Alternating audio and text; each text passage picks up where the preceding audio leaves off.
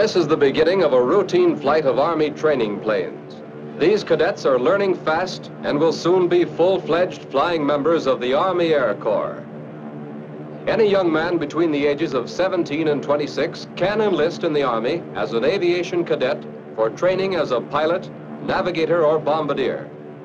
Here's a chance to get a ringside seat, or better still, a bird's eye view of the big fight. A chance to help the Army Air Forces throw a punch that'll knock Hitler and Tojo bow-legged.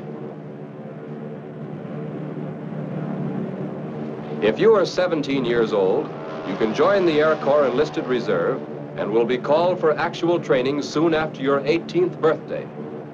Those 18 or over can go into training immediately. Inquire at the box office on your way out of this theater for complete information, or visit number 607 Custom House, Philadelphia, Pennsylvania. This is an opportunity that eligible young men should not neglect.